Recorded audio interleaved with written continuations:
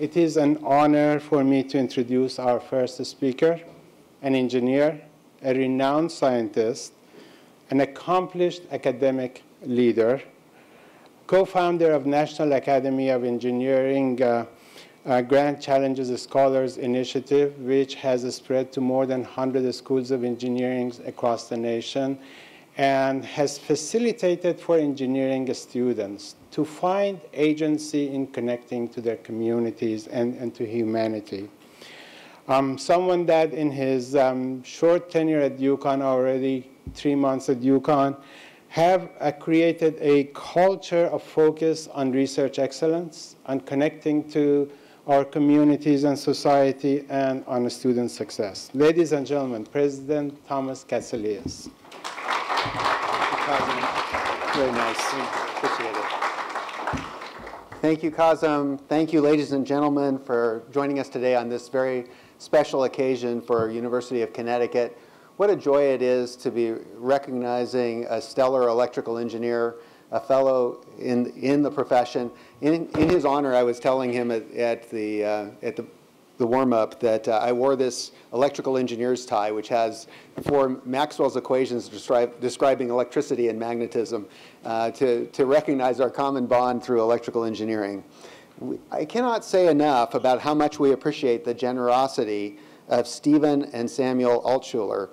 Their generous gift demonstrates not only their support of the university, but their understanding of the critical importance of cybersecurity. In fact, as I mentioned to Stephen, the National Academy of Engineering identified preventing cyber terror as one of the 14 grand challenges for the 21st century. Every day, no surprise, because every day we hear about cybersecurity breaches large and small. They affect everything from Fortune 500 companies to local governments and, yes, research universities. These attacks are pervading every domain of modern life, from the theft of personal financial and medical information to ransoming critical data to foreign targeting of America's critical infrastructure. And the methods of attack get more sophisticated every day. The Altschuler Cybersecurity Laboratory, which we dedicate today, is a demonstration of the role higher education plays in defending our society against those assaults. And more than that, it really is the poster child of applied research and scholarship and education in the greater public interest. So we're so grateful to the Altschulers for this example of what higher education is at its best. More than just a lab, it also inaugurates a new curriculum requirement that is now part of the national accreditation for the Department of Computer Science and Engineering. Starting this fall, the introductory cybersecurity lab course will be taken by all freshman computer science and engineering students. And the classes here are available to all students because we recognize the central importance of cybersecurity to all aspects of contemporary life. So now a word about the brothers. As you may know, public-spirited brothers have a long and important history at the university. It was a gift of money and land in 1881 from the Storrs brothers that led to the founding of this institution. And today, we are proud to celebrate the gift of $1 million from Stephen and Samuel Altschuler. Thank you.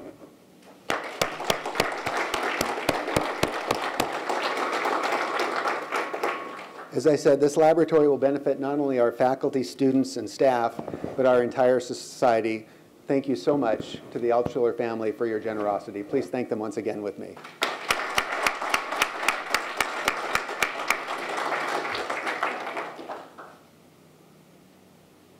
At this point, I would like to ask Professor Ben Fuller to share with us a few fun facts about the lab that we are going to visit today. So these facts will be fun for me because I'm an engineer, and I hope they're fun for you as well. As President Tomcat, I don't know how to say the name without doing that. That's what I always say is Tomcat. As he said, we start with this introductory cybersecurity class being required this year. Right now we're running a pilot because upperclassmen are taking it because they think it's a great experience, which I agree. So we have 30 students running through it each semester this year. That will burgeon to about 100 students each semester next year. So we have a real serious ramp up happening next year. This lab and this introductory course are unique in both the computer science curriculum and I think across the nation as a whole, because this is an entirely practical cybersecurity lab. It's the first time in my career that I go into a room. I don't lecture. I mean, I talk a lot, but I don't lecture. So students get a lab. They work through it much like they would a physics or a chemistry lab, where they're exploring different aspects of cybersecurity. They're learning why passwords are breached so often. They're learning, okay, what actually happens when you log into a computer at a coffee shop? Okay, who can see your information, who can't? So right now we're going to be showing you a little bit later the introductory class, but that's not the only thing this lab is going to be used for. Essentially, our entire cybersecurity concentration is going to make use of these resources, as well as our information assurance degree, and eventually, when I'm going to be totally ambitious, the entire university, in particular, partnering with the School of Business.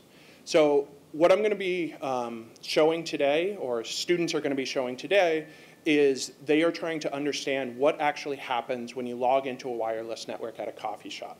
Who can see what you're doing, who can't. I promise the students will be good, but they're going to be kicking people off of wireless networks, trying to make them join theirs, steal credentials, which could lead to pretty serious attacks or identity theft. If you don't have experience in cybersecurity before, a lot of what we describe sounds scary. The reason we teach them how to do these things is you have to understand the threats. You have to understand the threats so you can know how to prevent them and be aware of these things. So that's what I'm going to show you today. I don't want to take up too much more time because it's much more fun to look at.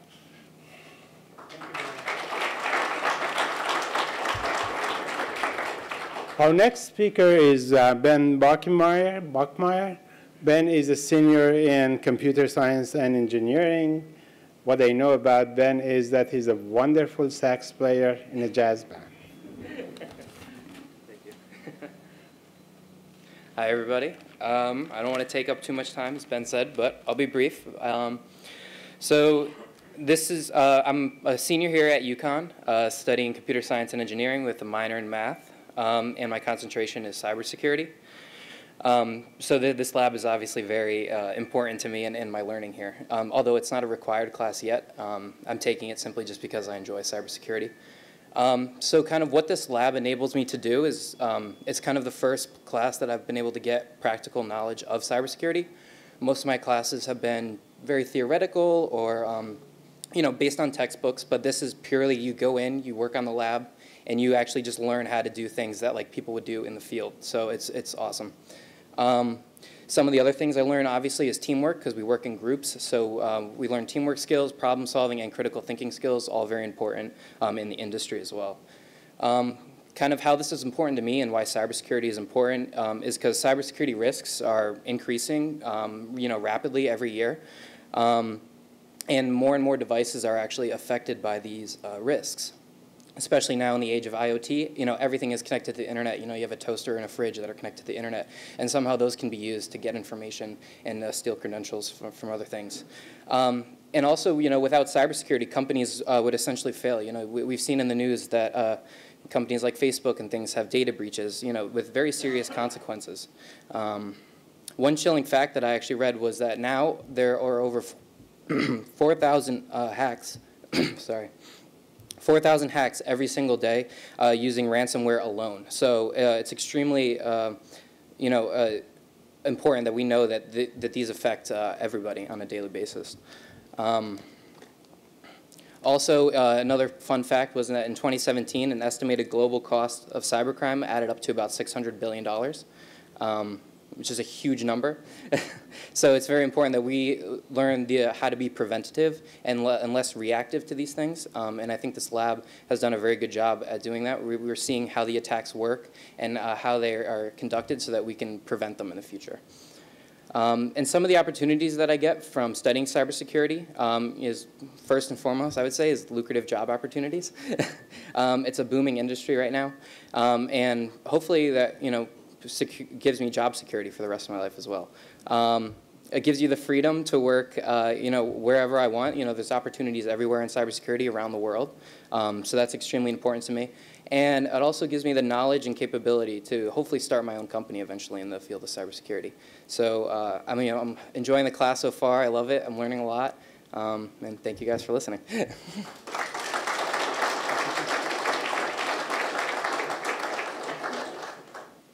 It's now my honor to introduce our next speaker, our guest of honor, Mr. Sam Altschuler.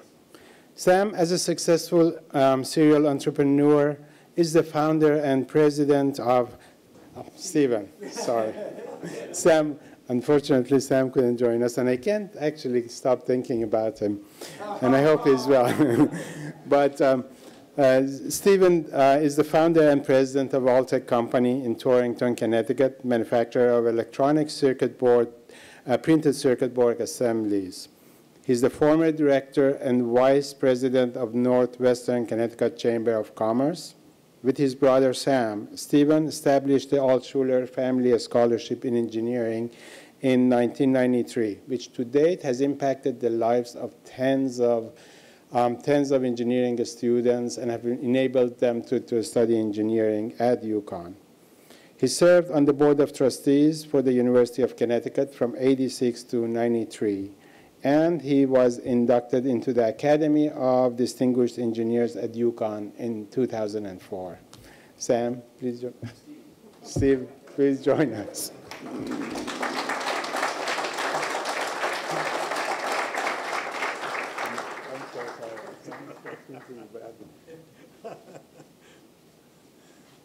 Kazem is more excited than anyone else here. The Altschuler family has a deep connection to the University of Connecticut. My father, for example, was an electrician and then eventually a teacher of the electrical trade at the Norwich Regional Technical School. He got a degree here from the University at Storrs when he learned that in order to advance in the school system, he needed that degree. He got his degree a few years before I got mine. My mother was a house mother after my father passed away at Kingston House here for quite a few years. My brother, of course, graduated before me, and then there was me in 1954, a long time ago. Now, my brother, unfortunately, is unable to be with us today, but he sent 4 of his children to whom you've already been introduced, and I see that Jim here has got his camera up, and I believe that my brother Sam is watching this affair from his living room in Lexington, Massachusetts. Now, my brother feels very strongly that our country must take every step possible to achieve world leadership in the critical area of cybersecurity.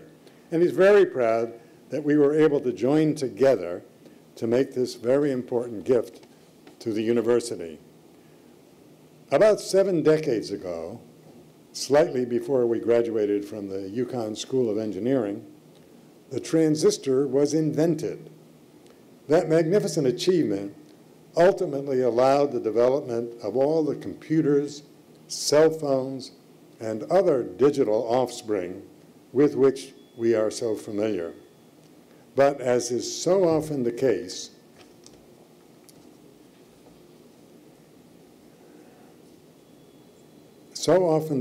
advancements are accompanied by associated problems. And those problems are why we are gathered here today.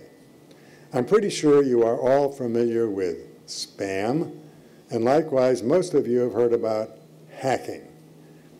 These interferences can adversely affect the computing experience, sometimes in devastating ways. Over the years, antivirus programs and firewalls effectively evolved to pretty much keep us fairly safe, but not completely so. This laboratory is designed to help students studying cybersecurity to emulate the hacking experience and then discover ways to prevent its effectiveness. The funding provided includes a component for replacement of equipment as the science evolves. It is our vision, my brother and I, that this facility and the top-notch staff that has been gathered to steward it will become a center of excellence for the advancement of cybersecurity knowledge. Thank you.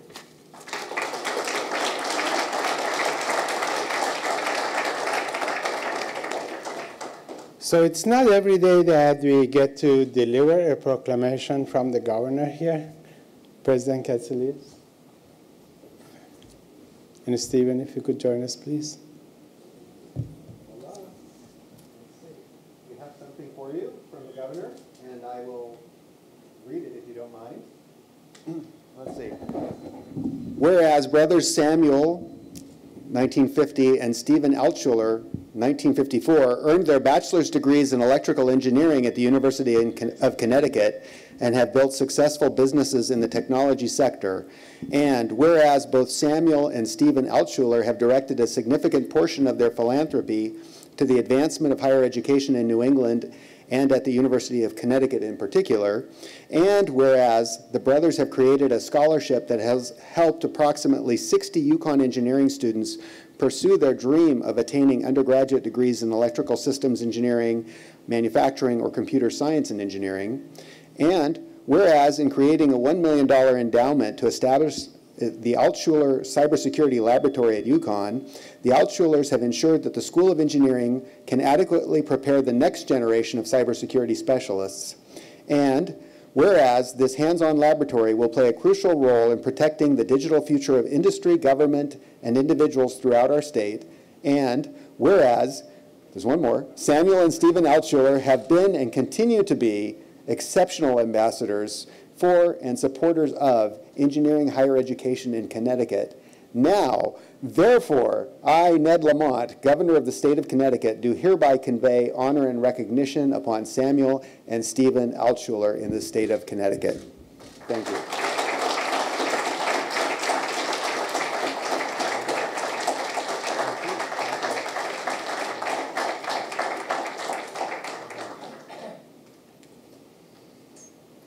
So, as we are closing, coming to the close of the program, I would like to actually share a story. And I hope that you do not mind or you could indulge a bit of a humor from an engineer. There was this engineer and the scientist that decided to go on camping. And they go on camping, and after a good campfire and a bottle of wine, they go to sleep in a tent that they had set up. In the middle of the night, the engineer wakes up and then nudges the scientist and says, wake up, wake up. What happened, he asked. Oh, look up, tell me what you see. He responds that he sees a lot of stars. And the engineer asks, what does that tell you? It tells me astronomically that we are looking at millions of galaxies that contain billions of stars, and their light has traveled more than 200 million years to get to us. Astrologically, I can deduce that Saturn is in Leo, and meteorologically, I can say that tomorrow is going to be a nice day. And horologically, I deduce that it's about 15 minutes past 3. Why? Why do you ask? What do you see? And the engineer looks up and says that, I think someone has stolen our tent. And ladies and gentlemen, our tent is stolen. And our tent is that tent of safety and security from us. And it is stolen. So this lab is a lot more than just an undergraduate lab for us. It is a lot more than a science experiment. It is for us providing the skill sets that our engineers need to be successful in this war against the bad guys. And believe me, that is a war that, no, I actually, yesterday I went on the State Department site and I looked at the most recent, actually 2019 major, and they define major, they have some parameters to define major, cybersecurity attacks. And there are, I think Ben mentioned some number around 4,000. There are thousands and thousands of major cybersecurity attacks on the United States, from within United States, from Southeast Asia, from Middle East, from Europe, from Eastern Europe, from everywhere. And the skill set that our engineers, our scientists, our computer scientists need to fight that is lacking. So it is Sam and Joan, Stephen and Joan, and if Sam and Nancy are watching us live, thank you very much for providing this opportunity to our students, for trusting us and trusting our students and investing in them. This is a gift that will continue to impact far beyond our students, our communities, and our country. Thank you.